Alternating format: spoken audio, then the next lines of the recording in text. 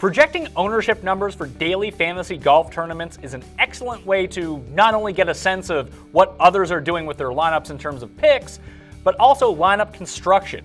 This can be highly beneficial when used with the lineup generator to figure out how much exposure you want to have to a particular player compared to the field.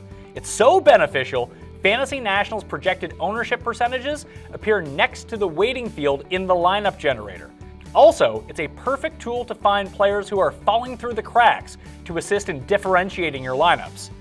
Use the menu tab, click on Ownership Projections, and you'll have full access to who's projected to be the highest and lowest owned players of the week. Here's how it works. It's all of us helping each other with information. The ownership projections uses the favorites from each member and the number of times they appear in lineups from the generator and works to calculate an accurate ownership number based on that data and the range of prices possible.